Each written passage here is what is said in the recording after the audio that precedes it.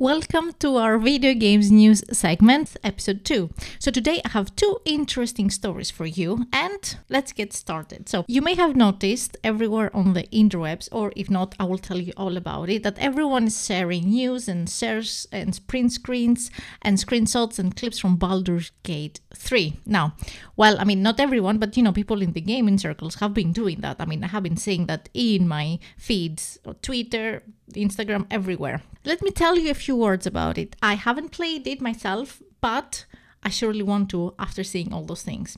Now, according to Kotaku, Baldur's Gate 3, which was released August the 3rd, dethroned CSGO in concurrent players on Steam over the weekend, and it's currently entertaining more than 150,000 viewers on Twitch at the time of this Kotaku article's writing.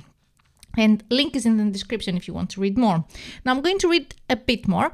The game simultaneously oscillates between storied, epic moments of what we would see in The Lord of the Rings and the bonkers lunacy of Monty Python and the Holy Grail. Tabletop RPG fans are enjoying this in a video game form, while newbies of the genre are getting a taste of just how wild and unpredictable these games can be. Another extremely positive thing about this title is how awesome it is to simply pay full price for a game and get, wait for it, a full game. But what has been talked about on the interwebs besides the actual amazing gameplay is the spiciness of this title. Yeah, lots of sexy times. For all tastes. I don't want actually to research this much because I don't want to spoil myself, but here are some reviews on Steam to give you an idea of what this is all about. Recommended positive review. I love the gay sex, directly to the point.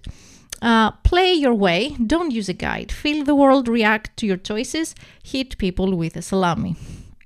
Another one says, I can finally play D&D alone because I don't have friends.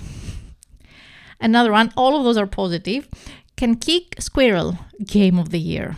Another one says $60 for a microtransaction free, battle pass free, subscription free, non-live service game in the year of our Lord 2023. Wild.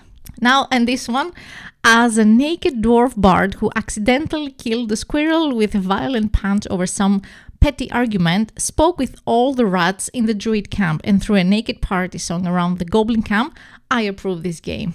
So you get the idea. It is really something that I really want to play, and I hope I get to do that very soon. If that happens, stay tuned in our channel because we will hopefully share it.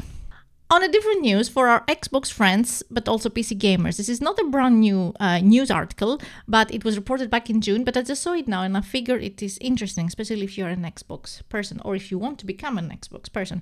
So, Xbox Series X and Game Pass are about to get a little more expensive, according to this IGN article, link in the description. PC Game Pass and the Xbox Series S will stay the same price though. So here's what we know. Microsoft will increase the price of its high-end 9th generation console, the Xbox Series X, beginning August 1, so it has already happened. The Verge notes that the pricing will impact most countries but not the US, explaining that the cost of an Xbox Series X will be £479.99 British pounds in the UK, or €549.99 across most European markets. It's important to note that the Xbox Series S will remain at the same price of $299.99 American dollars for the 512GB model, or $349.99 for the 1TB model. I wasn't aware that there were different levels of Xbox passes as well, so here is the deal.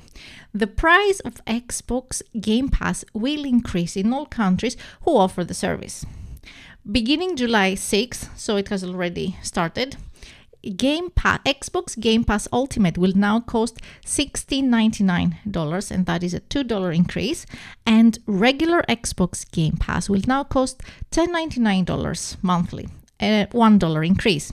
However, the price of PC Game Pass will remain at $9.99 a month. This is the first time that Microsoft has announced an increase for Xbox Game Pass since the service started in 2017. It is important to know that you can test the service also during a 2-week trial for $1, which is also reduced from the original 1-month trial. And I have links in the description for that as well. So for that, Microsoft recently changed its $1 Game Pass offer to last for 14 days instead of 1 month. The change comes ahead of the launch of Bethesda's Starfield, another title that I'm very excited about, but we can talk about it on a different video, which releases day and date on Game Pass at the beginning of September. That's it for a short news segment. We hope you enjoyed it, and make sure to like and subscribe for more videos and news like this. That's it for a short news segment. We hope you enjoyed it, so make sure to like and subscribe for more news and videos from the video games industry.